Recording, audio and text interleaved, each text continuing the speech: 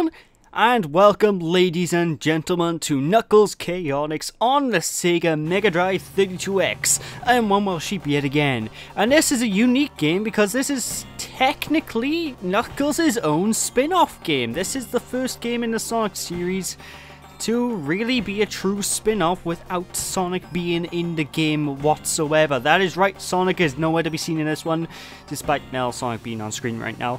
This is Chaotix, featuring Knuckles the Echidna. Welcome to the next level in a 32-bit world. And this is a very unique Sonic the Hedgehog game, and it does use the basic formula that we've grown to expect throughout the years with Sonic the Hedgehog. But it has a very unique difference in terms of how it plays. As you can tell, Knuckles by here is holding a ring. That ring's going to be coming into play fairly shortly into the game, but to start things off, the main basic controls are as you'd expect. You move forward, you can still jump, you can still do the spin dash, and Knuckles still has his glide and climbing abilities from back in Sonic 3 and Knuckles. Eggman? I wonder what he's doing here. And there we go, meet Espio. Now this is the major gimmick with this game, folks. We are going to be tethered to a partner at all times. This is the first time a partner system has been properly introduced into a Sonic game, I do believe. And this isn't the last time, but this is the only time it's really done in quite this style. At all times throughout this game, we're going to be tethered to a partner by using these two rings. And as you can tell, there's a little sparkly trail between the rings that indicates, you know, the in-between points of you and your partner. And this is a co-op platformer, folks. This is a co-op Sonic game. You can actually get your friends, you can play it with your friends. You don't have to play this in single player. Why am I playing this in single player? Because I'm a lonely person with no friends. No, I just didn't want to drag my friends into recording this. Like, the only time I ever drag my friends into recording Sonic games is very rarely, because I'm the only real Sonic fan out of them, and none of them really like Sonic games. But I have to say, this game is probably one of those rare, obscure titles in the series that not many people actually got to play, unless they emulated it, because, like I said at the beginning, this is released on the SEGA Mega 32X, and for those of you who don't know the Mega 32X, you're not missing out on much. The console was an atrocity. It was awful. There's like 2 good games on there, like this and Star Wars. So, yeah, if you get a chance, never buy a 32X. It's not worth the money. Trust me on that. It's not worth the money. And not many people knew about it, but it was one of the add-ons for the Mega Drive that actually caused a very big downward spiral in terms of Sega, because Sega released the 32X and the Mega CD, and people just stopped losing, people just stopped trusting them after those 2 systems, Shame, because the Sega Saturn and the Sega Dreamcast are absolutely godlike machines, but I digress. More so the Dreamcast than the Saturn. The Dreamcast was the ultimate gaming machine. I'm not being a fanboy at all. That's actually what it says on the box. But anyway, like I said, we are tethered to another character at all times during the course of this game, and we can actually press the B button if we want, and we can actually cause the other character to hold in place. And we're going to need to manipulate this in order to manipulate the physics, because as you can probably guess by me jumping off the spring, the physics are a little bit wacky. They're a little bit hard to get a hold of. And whenever we do hold our partner in place, we can as well pick him up by pressing the B button again, if we are close to him. So we can actually use him as a projectile, we can throw him places, and there's loads of platforming that can be done just by picking up your partner and chucking him. You can use him as a weapon, you can, there's a lot you can actually do with this gameplay style. The only issue with this gameplay style is it does get a bit all over the place. It's very dizzying. Is that the word? Dizzying? So just be prepared. We are going to be flip-flopping between areas constantly during the course of this playthrough. We're going to be fighting the physics for the most part. And this is one of my lesser liked classic Sonic games. Is it a bad game? No. I don't think it's a bad game at all. I just think it's definitely a boring one. This is one of those games that outweighs its welcome, because I'll get into the main reasons why as we actually get into the playthrough, because we're still in the first zone, we're still in the introduction sequence. And this introduction sequence is easy as pie, easy as cake. There's no enemies to speak of, there's nothing that can kill you. Like, I physically do not think you can even get hurt in this zone, so this is just here to get you used to the controls, get you used to mechanics, and all that jazz. And also, every character, that's right, every character, there's multiple characters in this game, has their own unique way to jump up walls and stuff, so there is that. But of course, in traditional Sonic the Hedgehog fashion, whenever we get 50 rings and we beat a zone, we can access a special zone. Ha! So the Chaos Emeralds are in this, you might be wondering? No. Not a single Chaos Emerald are in this game. However, instead, we do have to collect the six, I think it's 6, Chaos Rings from each of these special zones. So yeah, and each of these special zones, they're basically these weird psychedelic walkways that you need to traverse across, collecting blue spheres in the progress. And I know a large number of people do not like these special zones because a lot of people find them really difficult to either control and really tricky. I don't find them that bad. I find them quite fun. They are really entertaining for what they are. The only kind of issue I sort of have with these sort of special zones are they tend to drag on a little bit.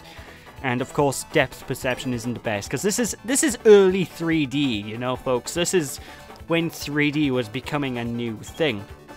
Of course, I say that, but the SEGA Saturn was pretty much just around the corner after this game. But actually, wait, was it out? I think the SEGA Saturn was out roughly the same time. Now, think about it. Either way, this was impressive considering the console it's initially running off. Because the 32X, like I said, it's just an add-on for the Mega Drive. You know, it's not its own unique console like I think it was originally going to be. I don't know. Sega's hardware history is a little bit confusing. There's a lot of ifs and buts about their console history in the past. But yeah, you gotta go through all these, gotta collect all of the blue spheres and collect the Chaos Rings, what can I say? And as you can tell, there's a ring timer at the top left of the screen. The rings we have when we enter each special stage is our time limit for the special zones. So the rings will count down every second. If you run out of rings, bye-bye, you can't finish the special zone. And obviously if you fall into pits, you can't finish the special zone either, so just have to watch out. The first one's very easy, it just gets you used to the whole idea of things, what can I say? But of course, now we have access to a player select screen. This is unique to this game, and, well, not unique to this game, out of the classic series, it's unique to this game, I suppose.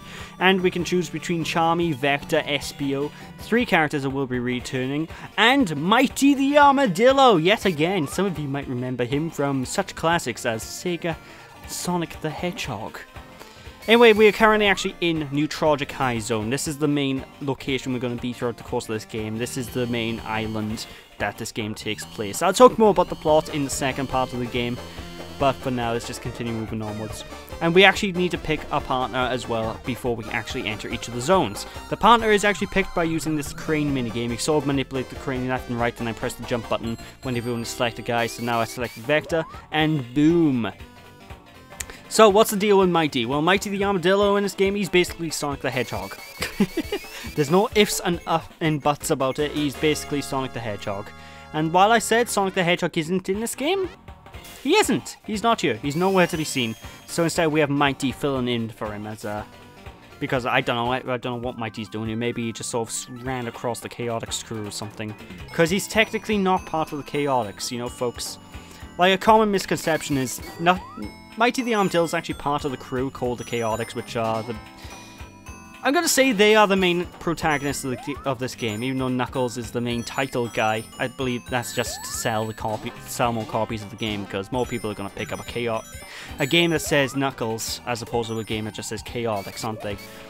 But yeah, these are the main guys in the games, and we're gonna be seeing these guys much later down the line in the Sonic franchise when we get to Sonic Heroes.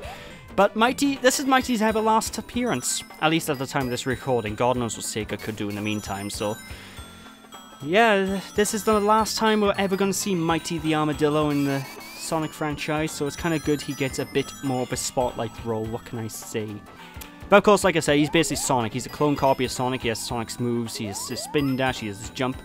But he also has the ability to climb up walls. If you're playing as Mighty and you jump up on a wall, if you press the C button, you can actually Mega Man X your way up the wall ultra quick. What do I mean Mega Man X my way up the wall? Well, basically you can jump off one wall constantly, and He's actually one of the best characters for climbing up walls, that's what I'm gonna say. And every single character, they can all climb up walls in some way, shape or form. I'm gonna be talking over their abilities as we get through further with the playthrough, because I will be talking about every character. I will be showing off every character, because I'm a nice guy, what can I say?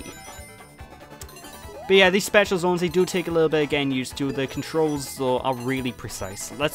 I think that's one of the big issues a lot of people have with the controls in this special zone, because it can be really precise. If you press left, you're instantaneously going to go left. It's like the Sonic 06 issue. But, you know, I don't have too much of a trouble with it. Just continue dodging all the things, avoiding the spike balls. Obviously, if you hit the spike balls, you're gonna lose rings. Don't hit the spike balls if you want to stay in these special zones. What can I tell you? And of course, if you hit bumpers, you will be bounced backwards. And we're gonna actually be making use of that to our advantage later down the line inside each of these special zones. And, yeah, I like this game. What can I say? It's not the best game in the world, but it's not the worst game in the world. It just sort of drags a lot longer than it needs to. But, yeah. Although I do kind of like the gravity mechanic that they got going on with these special zones. I don't know, when I play this, I always sort of think back to Sonic Extreme. Like, maybe this is what fueled the idea of Sonic Extreme's gravity mechanics early in production. I don't know. Shame that game never got released, considering they actually have playable prototypes out now that we can play if we really want to. I may show them off at some point, just because, you know, why not? Why not? But, yeah, I digress. And also, as you can tell at the top of the screen, we have to collect a certain number of blue spheres, it's obvious. Now, we can actually collect more blue spheres than are necessary, but we don't get any bonuses for it. It's, we just can if we want. Probably give us something to do if we're looping through the stage multiple times, because if you don't get the enough amount of blue spheres by the end of a stage, then you will be able to loop through the level until you collect those blue spheres, collect the Chaos Ring, Bob's your uncle, Chaos Ring, Bob's your uncle, and that's all there is to it. But with that, ladies and gentlemen, that is it for the first part, so thank you all for watching, hope you all enjoyed, don't be sheepish, and I'll catch you all next time when we start to dig into the proper nitty-gritty of the game. See you after. Hope you all enjoyed. Bye!